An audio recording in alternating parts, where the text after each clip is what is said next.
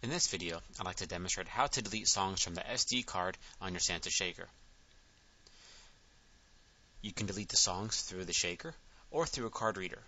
The process is the same for both. First, verify that the SD card is plugged into the shaker or the card reader. Once you've done so, go ahead and connect the card reader or shaker.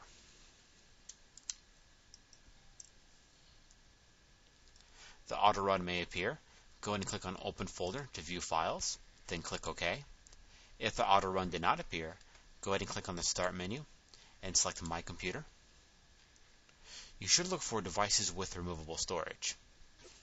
The name may be called Removable Disk or something else. This is called SD Plus because I'm using an SD Plus card inside of the shaker. So go ahead and double click on the drive. And here I see the songs currently on the shaker. To delete an individual song, just right-click on the song, select Delete from the drop-down menu, verify that you want to delete the song, and click Yes, and now the song has been deleted. If you have it sorted by artist, you can go ahead and right-click on the artist folder, select Delete from the drop-down menu, and it will delete all the songs from that artist in that folder. Go ahead and click on Yes, and now the folder is gone. This is how you delete songs from the SD card on your Sansa Shaker.